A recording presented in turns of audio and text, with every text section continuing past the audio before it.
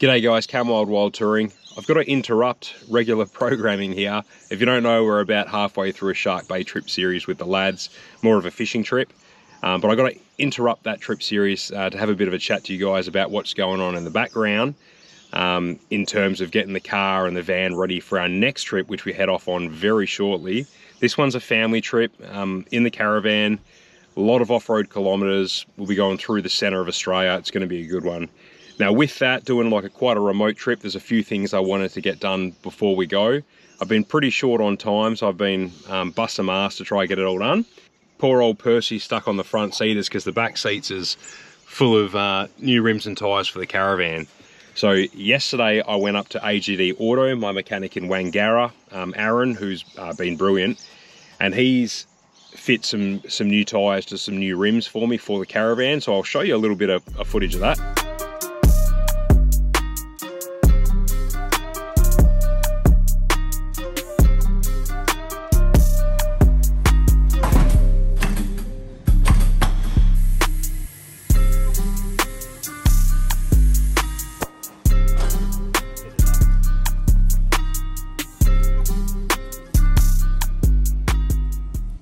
Also, while I was up there with Aaron, he did a bit of a quick, well, it wasn't that quick, but he did a really thorough pre-trip inspection of the car just to make sure everything was tip-top. It wasn't due for a service yet, but coming off the back of that Shark Bay trip where I was doing a lot of really crappy roads, a lot of corrugations, he just wanted to make sure everything was sweet before the next trip. And I'm really glad he did, because he noticed that I ended up having to replace my water pump, viscous hub, some pulleys, and some belts. There was quite a lot of, some of that was preventative maintenance and some of it needed doing immediately. So I'm really glad that he picked that up. That all got done yesterday, so the car's running sweet. And I'm really confident that we're gonna have no dramas with the car on this trip. Anyway, I've got these tyres in the back seat. I'm on my way to the in-laws, Tiff's folks' place. That's where we store our caravan. I'm gonna pull it out, get these tyres fitted. I've also got a SOG to fit, which if you don't know what that is, I'll tell you about it later. Yeah, let's get it done. I want to get Percy out of the car and give him a run.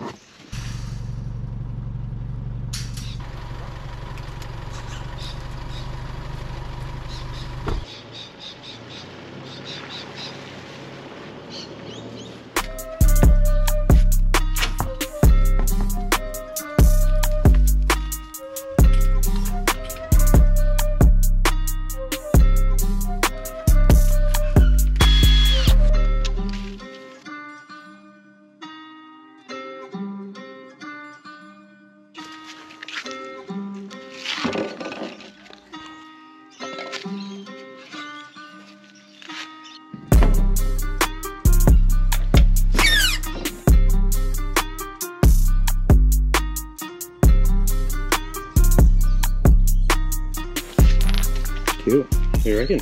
It's good. Like them? Yeah. Oh, you happy, Brodie? I think so. It's about to scratch them with a wheel nut. Oh well.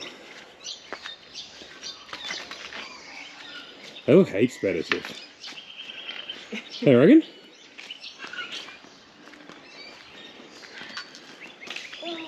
Looks like a proper off-road van now. Alrighty, new day, new location, new outfit. It started pouring on the driveway at Tiff's folks' place, so I had to stop. I thought now was a good moment. It's just started raining again.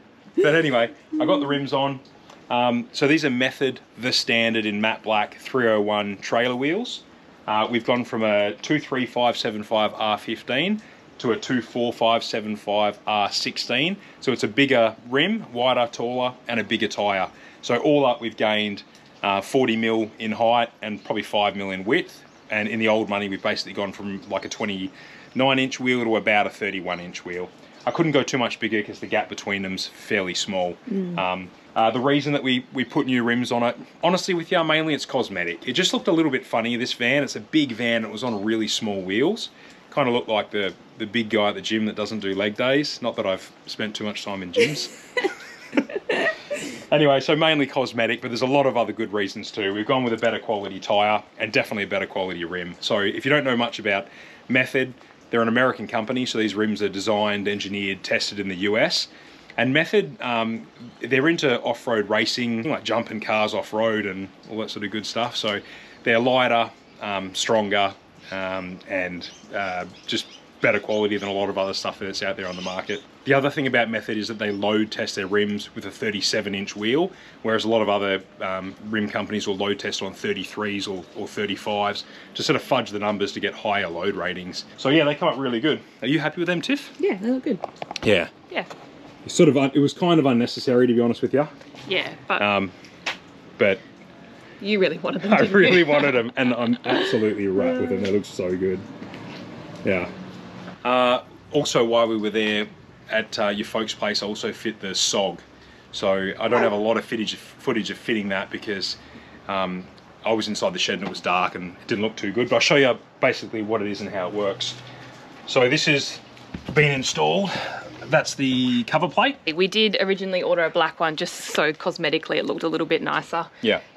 It was in stock when we ordered it. We ordered them through Outback Equipment. In January. In January. Honestly, I don't know what happened. It said it was in stock when we ordered it, and then suddenly it wasn't, and then it was weeks away and weeks away and weeks away, and it was a saga. But it was an absolute nightmare. We're in June now, and it's only really just arrived a couple of weeks ago. So we only got it just in time for this trip. So we actually ordered the black filter housing, which never arrived, so we got a refund on that. But at least the SOG's here, we can change this at a later date. Because these go a little bit yellow in the sun. Yes. Anyway, so there's a carbon filter there, or a charcoal filter, sorry. And there's a fan here that I've installed on the door. This fan sucks air through this ductwork, which is plumbed into the cap of your toilet cassette. And then there's a trigger switch up here which activates when you open the hatch on the toilet. It starts drawing air from the toilet, so you don't get any smells inside the van, and the smells come through the fan, through that charcoal filter, and vent out the bottom there. But the charcoal takes all the smell out of it, so you shouldn't smell anything underneath your awning. I think they even say that people don't run chemicals after using these. Yeah, on the box it says there's no need for chemicals, so I think we still will anyway. It's just it's a habit. Yeah, and just because I don't want the... I still want the poo to break down. Yeah. It's got to be liquid to be empty. It's funny, my mum and dad have one of these on their van, and mum was saying that when you open the flap to go to the toilet now, you get like a breeze on your private parts because there's a fan running. I like the sound of that in summer. Before I get soaked as well, just quickly, before we go inside the van, we did also get a new hatch installed. We got the guys at DJM in Kelmscott to fit it for us. You didn't really fancy cutting a hole in the van yourself? Nah, no way. They do a wicked job. It looks like factory. They've used the same latches, the same catch, the same door, everything as the factory ones. But hey, the SOG was a DIY install, wasn't it? Yeah. There we go. Yeah, so that's all storage that was underneath the kids' bunks. There's a massive space heaps there. Probably a good spot for camp chairs and all that sort of stuff. Yeah. Yeah. Cool. Really happy with that. Yeah. Yeah, I'm glad we've done it. Looks like it was always there. Yeah. Right, let's go inside. It's starting to pour. Okay, so we're inside. We've ordered some new gear.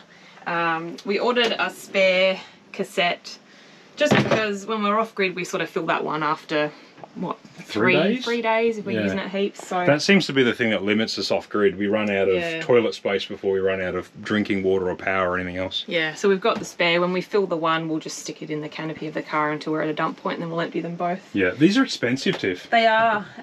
Where did I get it? I think I got it on eBay or something. It was cheaper to buy. They call it like a freshen up set, and it comes with a new toilet seat and the canister. Cheaper than just the canister alone. Cassette? Yeah, canister, cassette, same. Yeah, it was about $220 or something. Yeah. Oh, if you're wondering as well, Tiff, with the SOG, all I'll do is I'll swap the lids over. So when that canister's full and we pull it out and I put this canister in, we just swap the lids. Yes. Speaking of the SOG, that's quite expensive too. I think it was... $300? Might be about $300, yeah. Yep. We've ordered a new sea gear mat. We didn't technically need another one. The one that we have is still good. It's got a few burn marks from fires, but it still does the job. The main reason why I wanted a new one was because our old one is only 3 meters wide. We bought it to suit our last camper trailer and hybrid caravan. So it was really just too small for this van. It only sort of just covered the front end. So we're like double the length that we used to be. Yeah, the old one was 3 meters. The new one is 6 meters, so it's double And I'm double the width. It's also double the weight. Yeah, I know. Everything adds up. Yeah. What else did you get? You bought a few spares. Yeah, I don't know much about these. I just bought what you asked me to. Yeah, we bought some spare push fittings. Are these, I think you got the genuine John Guest ones, didn't you? Yeah, they are. Yeah, you did. They're only cheap too. They're only like $2 each. Oh yeah, and these red things, they're little locking rings to actually lock these in position. Supposed to stop them from coming loose or whatever. Some spare water line. Pipe. Yep. Wheel bearings for the...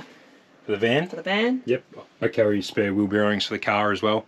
Actually, I'll show you that. So because, like I said before, I went to AGD Auto up in Wangara to get a bit of a pre-trip inspection done. A few of the things that I got changed, like drive belts, water pump, viscous hub, and a couple of pulleys. I've kept all the old ones as spares. So I always do that. I try to carry as much as you can, instead of one spare everything that I can repair myself. There's no point carrying stuff that I don't have the expertise to be able to fit myself. But yeah, there's only so much crap you can carry. Yeah. What else? What about these?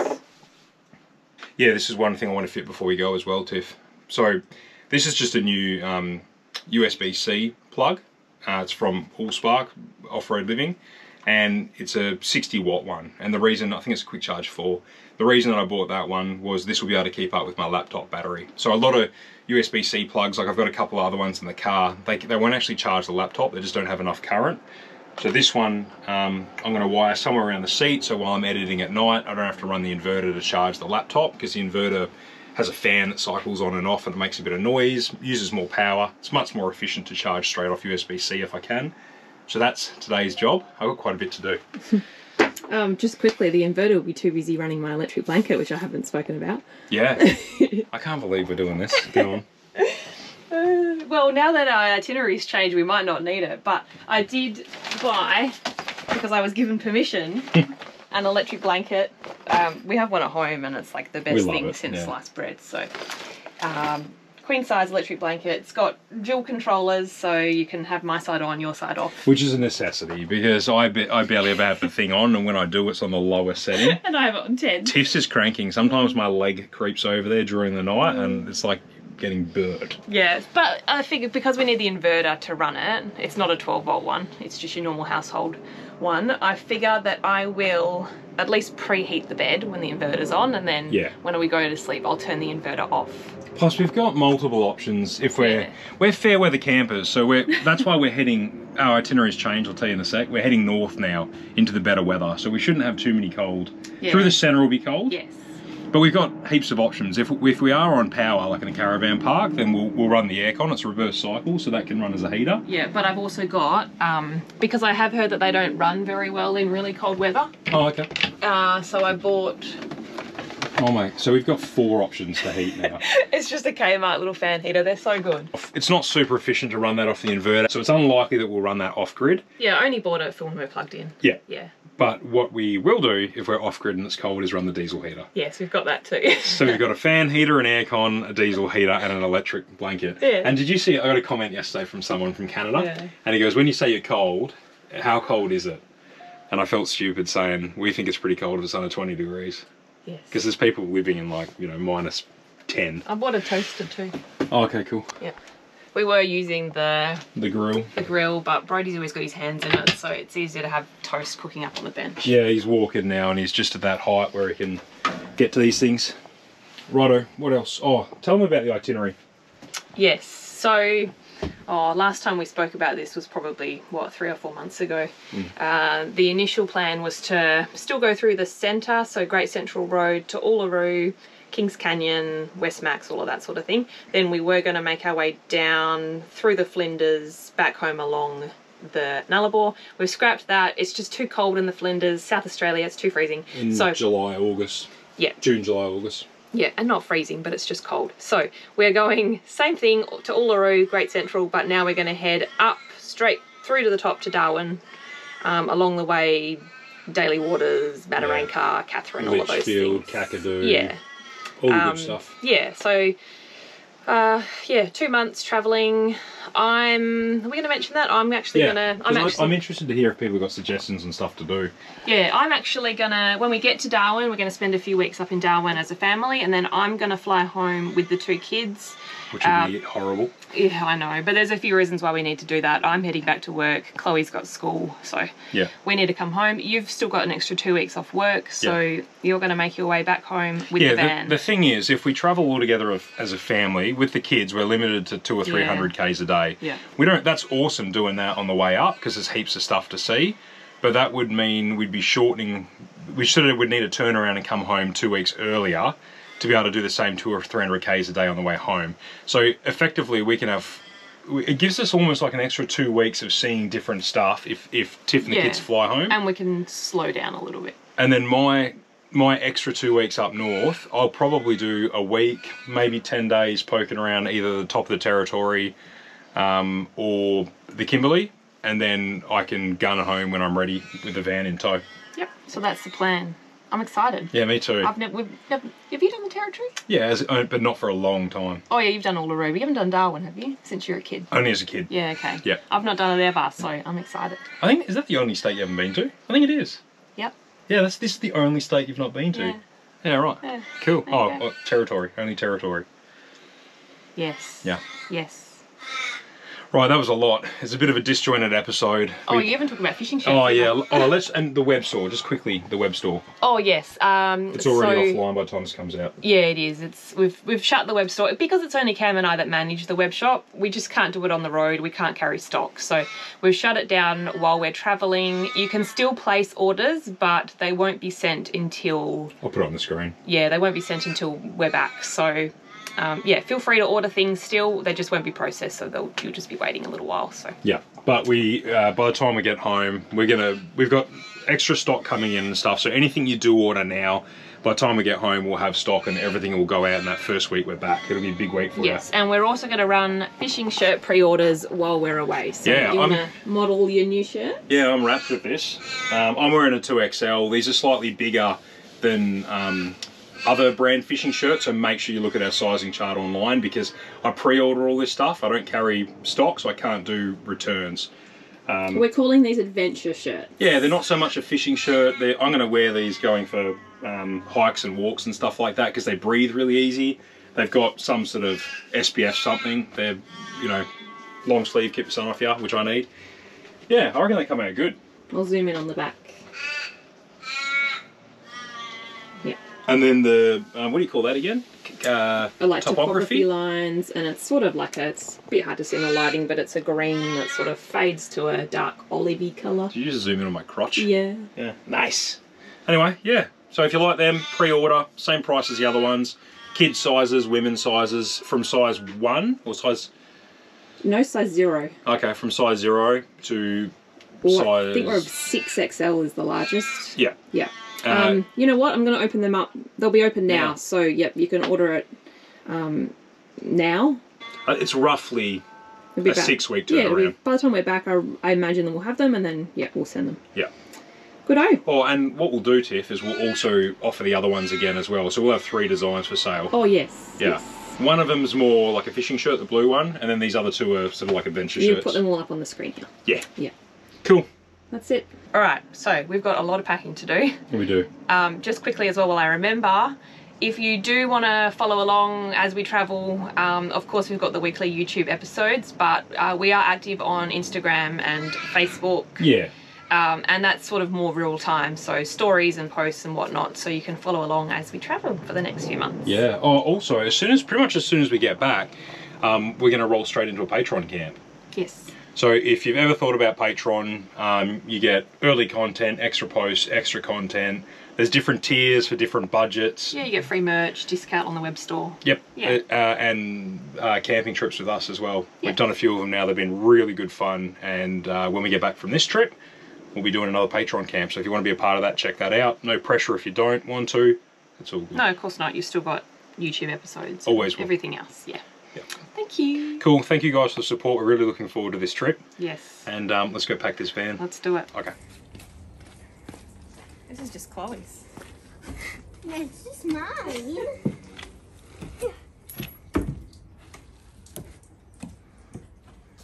it now.